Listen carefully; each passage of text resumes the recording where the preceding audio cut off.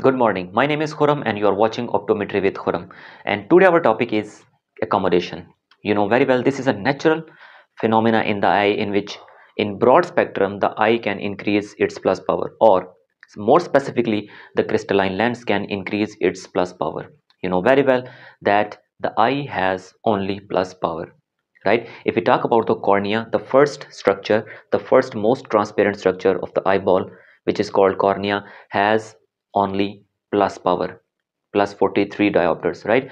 It's carrying plus 43 diopters, right? And if we talk about the crystalline lens, that crystalline lens carries 15, more or less 15 diopters of the plus power, right? So it means that the whole eyeball carrying the plus power. And if we relate this condition to the refractive errors, if we talk about the hypermetropia or hyperopia, it means the eyeball has the deficient plus power.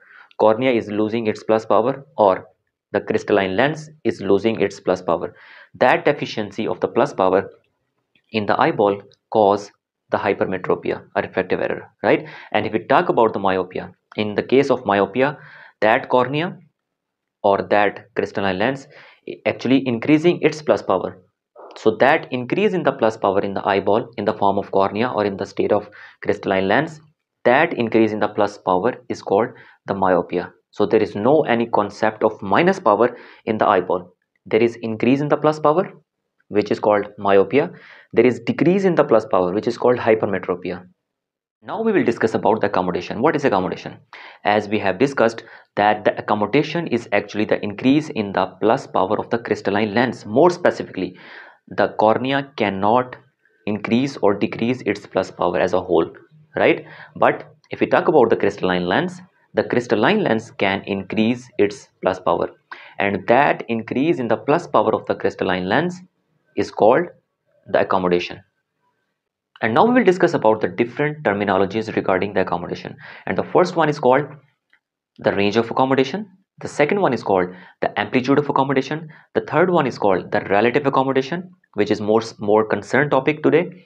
And the next one is the lead of accommodation, and next is the lag of accommodation. So first we will discuss about the range of accommodation. Whenever we say the range, there is a difference between range of accommodation and amplitude of accommodation. So if we talk about the range mean distance, right? The range mean distance. So if we talk about the range of accommodation, we are actually talking about the distance. What distance, right?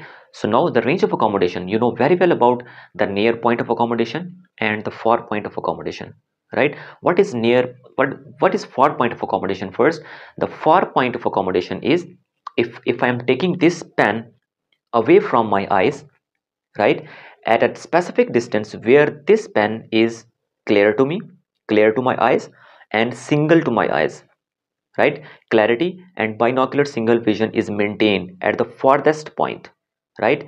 That farthest point is called the far point of accommodation, the far point, right?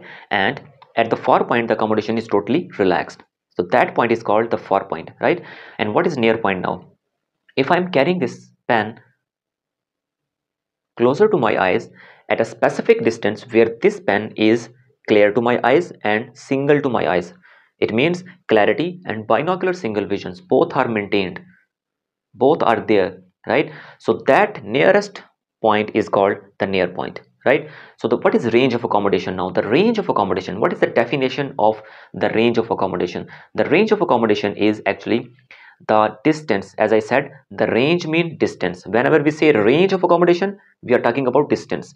So what distance? The distance between the near point and the far point, that distance is called the range of accommodation, right? And now the second one is called the amplitude of accommodation, right? So what is amplitude of accommodation? Remember that whenever we say amplitude of accommodation, whenever we say amplitude, it means the dioptric value of the accommodation. Range mean distance and amplitude mean dioptric value, right? Amplitude, amplification, that peak is called the amplification or amplitude, right? So what is actually the amplitude of accommodation? Amplitude of accommodation is actually the difference between the accommodative power, the dioptric power of the accommodation from the far point to the near point, right? If I am looking at the far point, if I'm looking at far point, if I'm looking at that camera which is far away from my eyes, so that point is called the far point suppose, right? And this is my near point, right? And you know very well the phenomena of accommodation, that at the far point, at the optical infinity, the accommodation is totally relaxed, accommodation is at zero, right? And when any object will come closer to my eyes, the accommodation will increase, right? The accommodation will increase. So at far distance, accommodation is at zero, and if the object is coming closer to me, the dioptric value of the accommodation is increasing. So the difference between far point, the difference of the dioptric value of the accommodation from the far point to the near point, right?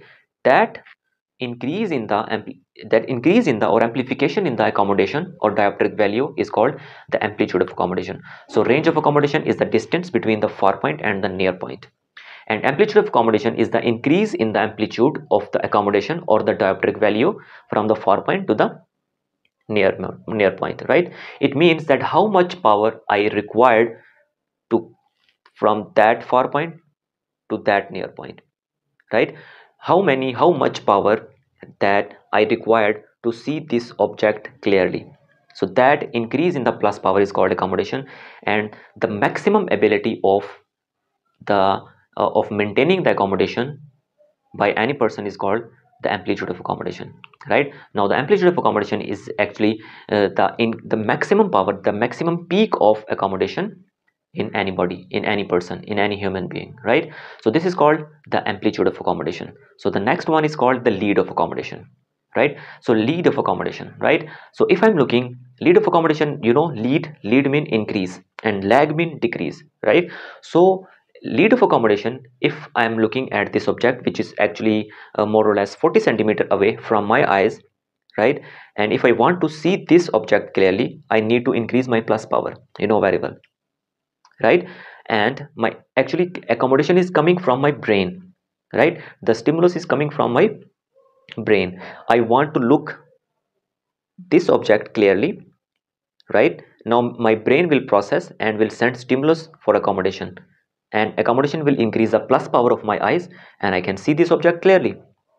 This is the phenomena, right? So we are talking about the lead of accommodation. If I required +2 accommodation or +2 dioptric of accommodation to see this object clearly, but right, and my brain is sending +2 diopters for accommodation, but my ciliaris muscles is developing +4 for accommodation. So that is called required is +2, but exertion is +4.